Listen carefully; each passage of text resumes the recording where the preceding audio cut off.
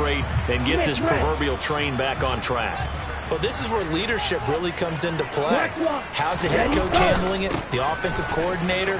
Sometimes they just make a joke. All right, guys, you had your fun? All right. Throwing out the window. Yeah, let's get back on track here. And sometimes that'll work just fine. I guess it's time now to lean on that leadership. They'll look to throw. Toward the left sideline, but it's incomplete.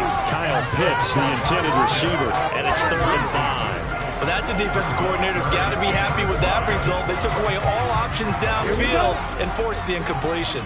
This offense in desperate need of a conversion as they come up on 3rd down. Now back to throw. This is caught by Robinson. And he is going to have a Falcons first down as he's able to get 8 yards there on 3rd and 5.